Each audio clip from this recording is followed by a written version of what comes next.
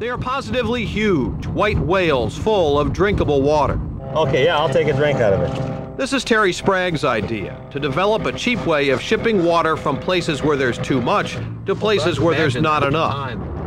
In a world where towing icebergs to Saudi Arabia is considered impractical, the now patented Spragg bag may become a solution. Inside this one bag, more than 700,000 gallons of fresh water. And they can make bags bigger than this. And all these bags can be connected into long trains and towed anywhere in the world. The bags were put into the sea last weekend. They take more than 24 hours to fill up with fresh water, this time from the Elwha River. Fresh water is lighter than seawater, so the full bags float. But like icebergs, most of their bulk is below the surface. An inventor apparently hopes to use those giant bags to transport water around the world. This week, he's testing those bags filled with fresh water from the Elwha River on runs between Port Angeles and Seattle. One bag, listen to this, holds about 770,000 gallons of water.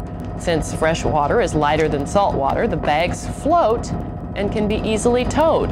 The inventor, Terry Spragg, hopes to use his idea to ship water from places like the Northwest to dry areas like Southern California. For 3 days, Terry Spragg has been cruising from Port Angeles to Seattle with his cargo of fresh water, inviting reporters to walk and even run on the giant bags that hold it, selling the idea as a solution to water shortages. If this system is correct, we will have a completely new, more economical way of delivering fresh water all over the face of the earth. So someone says to me, well, that's just 2 bags. I say, well, all right, how many bags do you want after that? Because I can just connect them like railroad boxcars with a coupling. The key is the connection. The connection is a zipper that Spragg's also patented. He's a promoter who spent 8 years on this project, believing someday there'll be a big payoff, not just for him, but for anyone living in a land where fresh water is hard to find.